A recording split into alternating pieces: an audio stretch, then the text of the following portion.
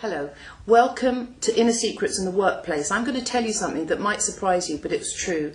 I was with an agent once and she called me in for a meeting and she had an American casting lady in the next door office. I went into the American casting lady's room and I actually told her that my agent was rubbish. She hadn't printed up my CV and she didn't get me any work. Well, unbeknownst to me, the casting lady went back into the agent's office when I'd left, obviously, and told her what I'd said. The next day that agent sacked me. Well, I was mortified. But do you know what? If she hadn't sacked me, I wouldn't be with who I am now, Milstein and Coco. And I've just done Panto in Cambridge. So what I'm saying is stick with the programme. It works. CMS. Stay with it. Happy journeying.